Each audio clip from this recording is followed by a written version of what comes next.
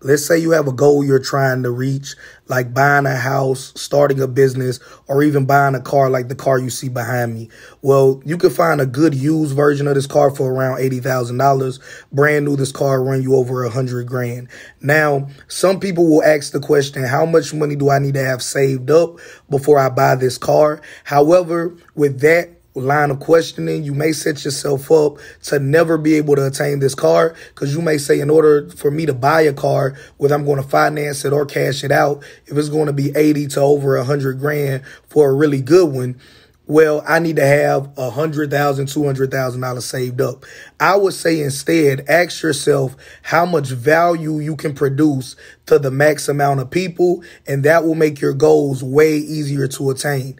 Look at it from this perspective instead. Let's say that you take the time to learn how to grow your own food. You can then create an ebook and a webinar teaching people how to grow their own food. Do you think people will pay you at least $20 to learn a skill that they can use for the rest of their life, teach their kids, and create generational wealth off of it if they so choose to make this a business, or at least eat food that they know what's in it?